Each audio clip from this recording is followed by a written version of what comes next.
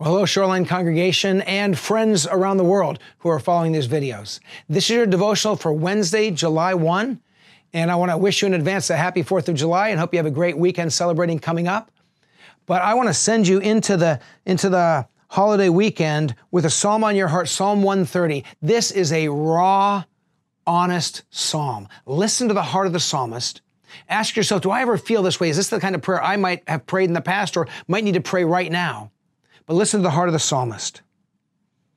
Out of the depths, I cry to you, Lord. Lord, hear my voice. Let your ears be attentive to my cry for mercy. If you, Lord, had kept a record of sins, Lord, who could stand? But with you, there is forgiveness, so that we can, with reverence, serve you. I wait for the Lord. My whole being waits, and in His word I put my hope. I wait for the Lord more than watchmen wait for the morning, more than watchmen wait for the morning. Well, there's three beautiful, honest, raw movements or sort of declarations that we read in this opening part of Psalm 130.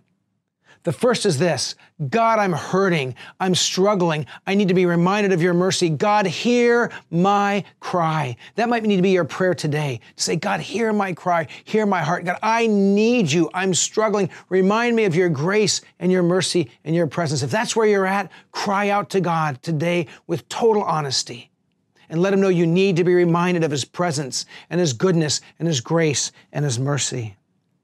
And then there's a second kind of raw declaration of truth.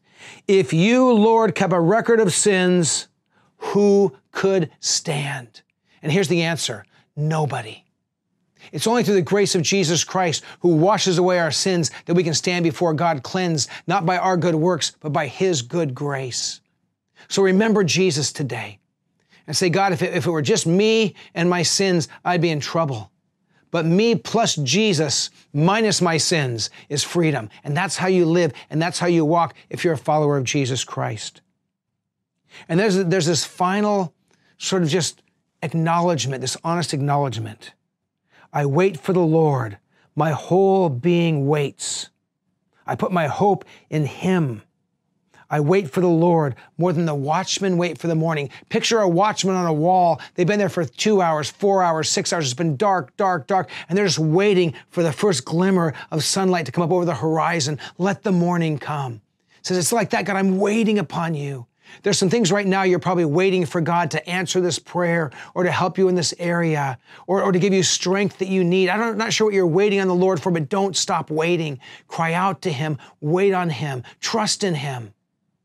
More than the watchman waits for the morning, wait on the Lord. Look on the horizon, and you will see the Son of God's glory and presence arrive. Maybe not this moment, maybe not this week, but God is present and ready to show you His glory. Lord Jesus, we pray that today we would recognize the goodness of your grace, the importance of waiting upon you.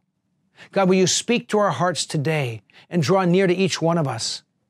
We pray thanking you for all of your good gifts in our lives, and pray you will lead us as we walk forward day by day and moment by moment. We pray this in Jesus' name and for His glory.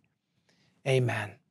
Well, God bless you. Have a wonderful holiday weekend, and we will see you in church either online or on campus. And be sure you check the website for details. God bless you and have a great weekend.